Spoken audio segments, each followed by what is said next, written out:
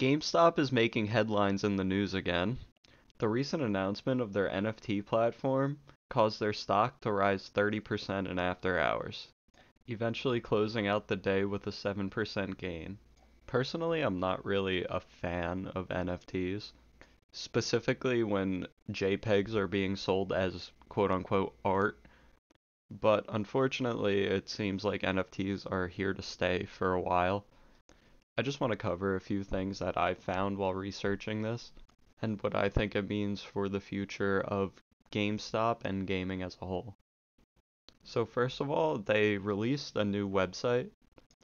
As you scroll down, you get this little cool animation of this GameStop game cartridge going into a Game Boy type device. And at the very bottom, that's where we find the important part. If you click that little link at the bottom, it takes you to the creator form, which is essentially an application to work on NFTs through their platform. Asif Khan of Shack News generously compiled a list of the questions they ask you.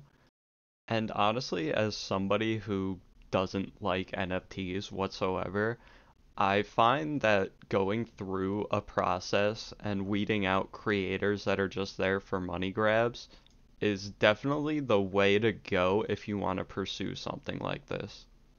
No matter what type of market your company is deciding to delve into, it's almost always a good idea to have some form of quality control, and they're definitely showing it here.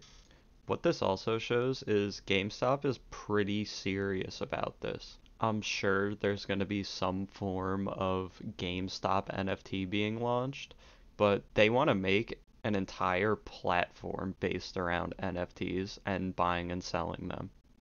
As a kid growing up, I always went to GameStop for my games. That was just the destination if you wanted a new game, a new Assassin's Creed, a new Halo. And watching them go through a rebrand like this is extremely interesting to me. I like to think of myself as a pretty neutral party when it comes to all this. I never invested in GameStop stock or anything like that. But going from a brick and mortar store to an online NFT platform is definitely a change that's gonna take a while. I really hope they use this platform responsibly. As a company, I do like GameStop, even though despite all the memes of, oh, we'll buy your game back for $5 when you spent 60, it's a very big nostalgia point for a lot of people. And maybe they're going to be the company that changes a lot of people's minds on NFTs and does it responsibly. However, overall, I'm unsure on how this is going to affect gaming.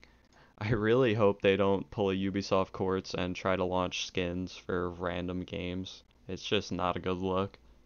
But love 'em or hate 'em, NFTs are making their way into our space. And the best thing I think I can do and we as a community can do is just learn about it and form our opinions in an educated manner. I will say again, I think NFTs are stupid. I do not like them. But blowing off trends just because you think they're stupid does nothing for anybody. Always keep an open mind when it comes to most things in life. On the internet, it's very easy to get trapped into an echo chamber. What keeps a community alive and healthy is people forming their own opinions. So, with all that being said, if you enjoyed, like, comment, subscribe. It helps a lot more than you'll ever know. And that's going to be it for me. Thanks for watching.